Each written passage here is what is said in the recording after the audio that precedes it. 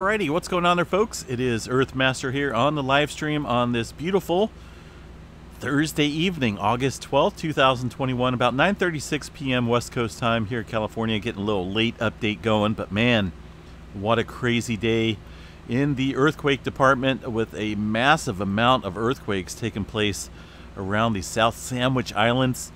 Latest quake on the globe is going to be picking up here. A little bit of pressure increase along the west coast and the North American plate, Pacific plate. 3.5 in Alaska for the most recent quake here on the globe. Let's go and check out some specifics of what's going on down there in the Scotia Sea, the Scotia plate area. If you look at the dynamics of it, man, it is huge compared to subduction zones. Peru Chile Trench has a pretty good, big size one. This one's kind of short, but man, is it in detail. You can see this trench in some very well-defined features here. And man, we're pretty much covering the entire subduction zone with earthquakes today, except for this northern part. Kind of watching this too. We haven't seen too much migration to the north of the main earthquake, which was a 7.5. earthquake, originally 7.6, downgraded by the USGS, right? The downgrading kings. So migration, most of the aftershocks have not been even around the 7.5. It's been well to the south, and we've even seen a major cluster of some pretty large quakes here, a couple hundred kilometers away. If you look up here and look at this this little feature down here, the time, or not time, but a scale. When it comes to distance here, we're looking at, I don't know, good 300 kilometers away or so, 350. Spanning, and if you want to include this activity up here, we're talking about 350, 400 kilometers. And that's some significant movement along almost in the entire subduction zone of this plate interface here. You got the Antarctica plate here to the south, South America plate up here to the north, this plate boundary. Scotia plate, little plate, but man, is it well defined. I'm not for sure the largest earthquake possible on this fault system here, but I know that historically they have seen some larger quakes within the past, and 7.0 to 8.0 magnitude quakes here, but I'm guessing, we could be looking at something building up here significantly with all of this earthquake activity. We're talking 46 large earthquakes just today, since that 7.5 hit earlier today. Let's see what we had prior to that. There wasn't much, at least over the last 24 hours. If we go back, I know we did have some over here to the east, some to the west of here. Let's check that out real quick. There's a little bit up to the north inland. This was some deeper movement, well below 120 kilometers within the subduction zone. And it had a little bit of activity here to the south as well. There's the activity to the east. Kind of watching that a couple days ago. There's a pretty good swarm of activity, right? Had quite a few fives there kicking off. I thought, man, something's going on. We got to watch this. I think I did an update video about it, about earthquake activity increasing in the Antarctica region. Antarctica, of course, sits down here. So this here was a few days ago, but within a week's time frame. This here was a few days ago as well, and the other earthquake activity, just kind of an impending sign of something major brewing down here. And no doubt that was released today, but I don't think we're done. I mean, when you look at the amount of earthquakes that are taking place on a broad scale, not just confined to say 50, 70 kilometers around the main quake, I could understand that, but we're not seeing that. We're seeing hundreds of kilometers of migration of large earthquakes from the main 7.5. Now that tells me right there that we could be looking at something much bigger popping up here in this region. There's all the earthquakes. What I say? Well, it's the 46. Let's see what we got as far as the largest one. I know we had quite a few sixes in there as well. With this cluster of quakes, there's 6.2, 6.0. couple almost sixes there, north of the 7.5. So yeah, that's a whole lot of movement, folks. If I seen that somewhere building up, doesn't matter where on Earth.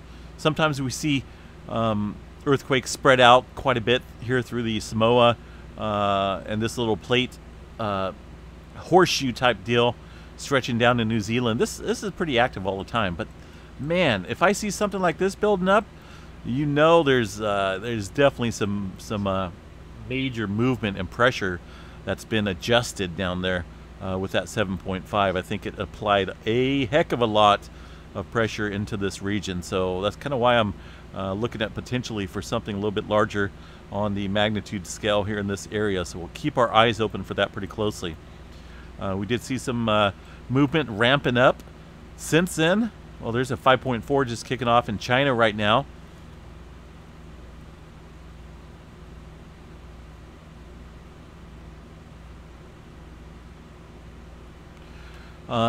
Yeah, 5.4 striking in the China area, the latest quake on the globe. But we have seen some movement up here in the Alaska region and the West Coast kicking up, following that 7.5, and most of the activity occurring within the last hour.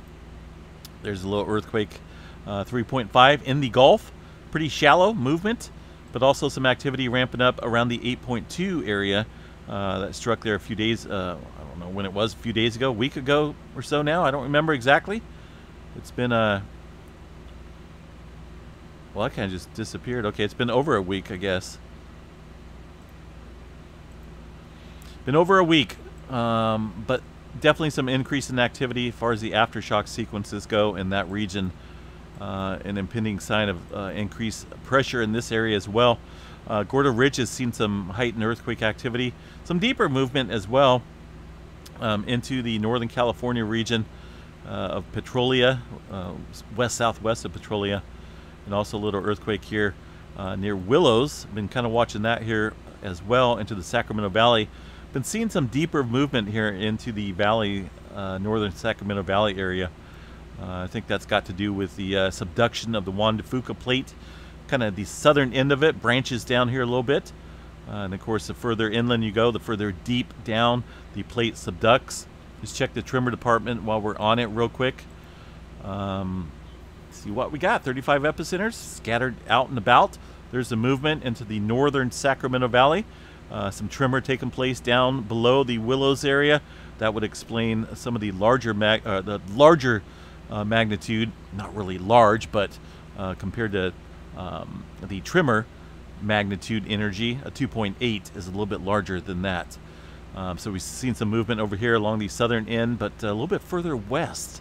Don't really see too much movement here in this area. So that's kind of a little surprising to see there. Also southern Oregon and the central part of Oregon getting in on some of the central part, far as like, I shouldn't say central because that's not Bend. Should say the central coast area getting in on some of the tremor as well. We're looking at 35 epicenters, but it's on a broad scale. So I think most of this has occurred after that, after the 7.5 that struck earlier today. Getting back to the action here in California, the all magnitudes map. Let's go ahead and bring that up here. See, we did have some increase in activity in the Antelope Valley area since that 7.5, including a 3.3. All of this activity occurring following the 7.5 once again. Some movement down south here as well into parts of the Riverside region, 2.5 near Fontana, kind of towards the concrete jungles of LA. Rancho Cucamonga, Ontario sits over here as well. A lot of people reporting that on social media, that it felt stronger than a 2.5. Read quite a few responses there. Let's see what else we got here. So definitely some movement heightened up here in Southern California. That's off of the San Andreas Fault, sits right over here. That's a major plate boundary. I don't really see anything specific in here. It looks like the, what is that? The Red Hill. Let's see if I can get that to key up here. Red Hill fault system. I know there's some other ones that run through here, but they're not showing it here on the USGS map. San Jacinto Fault area seen some activity as well, ramping up. But overall, I think we definitely seen a heightened increase in activity along the North American plate since that 7.5 kind of pushed things into motion. Southeast flank of Hawaii seen kind of looks like a little bit above average here for their daily earthquake activity at 33 kilometers or so for the majority of these quakes. Some movement up around the Kilauea volcano as well. 1.8 looks like the latest. Oh, actually 1.9 down here. Either way, kind of ramping up a little bit in the earthquake department on the Big Island as well. Gonna have to see what happens with this all this movement down south here. General plate movement kind of pushes everything here to the west, which would include further movement and increase in pressure here along the subduction zone. I mean, that thing is well defined. I wouldn't doubt it if we could see something much larger than the 7.5 that struck here. So I will be keeping a very close eye on that overnight and tomorrow. Yellowstone National Park, folks, pretty quiet. No doom and gloom, no major volcanic eruption in our future. Well, maybe in the future, no doubt. We know that this thing's going to pop. But as of right now, I don't see any impending signs. This activity is not a localized earthquake, but it is that 7.5 that struck down in the South Sandwich Islands, way, way far away from the Yellowstone National Park, but no doubt definitely being picked up by this sensitive equipment called a seismograph. All right, folks, I'm going to jump off here. Have a good night. We will be keeping an eye on things. Stay safe out there. Getting kind of crazy in this world. Hope everyone has a great night, and we will chat you guys a little bit later. Peace.